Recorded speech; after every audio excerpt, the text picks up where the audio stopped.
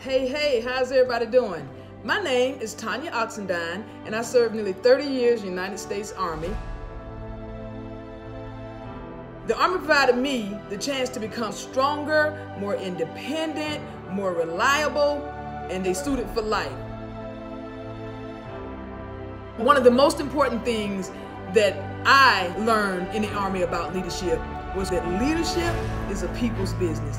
Your position should not prevent you from supporting others and digging in when the team needs you. I will never forget that. Wear Blue digs in by honoring the service and sacrifice of our military. They also serve the community by recognizing special events like Women's History Month, where women are highlighted for our contributions in history and in society. As a soldier and now as a veteran, organizations like Wear Blue have definitely left a permanent mark on me and changed my life for the better. So thank you guys for listening. I appreciate it. Peace.